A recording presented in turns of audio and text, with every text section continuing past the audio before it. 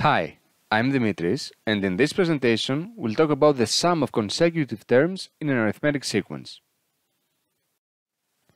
In a previous presentation, we already learned two formulas on how to find the sum of the first n terms of an arithmetic sequence.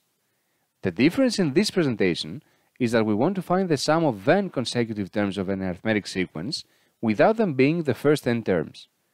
We'll learn how to do it through the following example. Let the arithmetic sequence un. It is easy for one to understand that this sequence contains the terms u1, u2, u3, and so on. Suppose now that we want to calculate the sum from u11 to u35.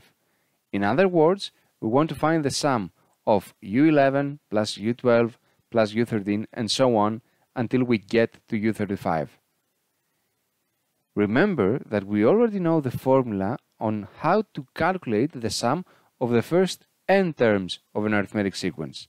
So, having that in mind, we are thinking that the S35 actually is the sum of the first 35 terms. In other words, S35 equals to u1 plus u2 plus and so on plus u10 plus u11 plus u12 plus and so on plus u35. At the same time, the S10 is the sum of the first 10 terms. This means that S10 equals to u1 plus u2 plus and so on u10.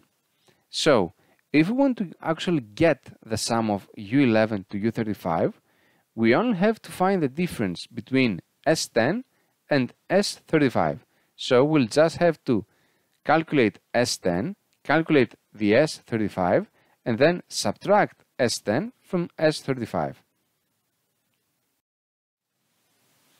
For any questions about this presentation, you can leave comments down below, or you can contact me with one of the following ways, either on my email or in my Facebook page.